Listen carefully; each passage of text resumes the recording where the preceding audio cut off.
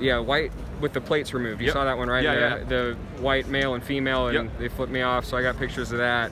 And then they started to head north, so I followed them, and some of them stopped at a bus stop, and then 2 more kept walking, and they had a white minivan, like a Ford Windstar, parked, and it had its plates removed too, and all the back seats were out, and there was a lot of stuff in the back, and when I got close to it, that's when they started getting aggressive. Like, up until that point, I was like, I could just follow, I was like a half block away. But then they came and like kind of puffed out their chest, and I was like, whatever, man, I'm just, you know, like, who actually like made any contact with you? Was it Zach? Was it I Cole? never struck a blow even after they started hitting me. So there was the guy in the Mexican poncho. He struck first. Okay.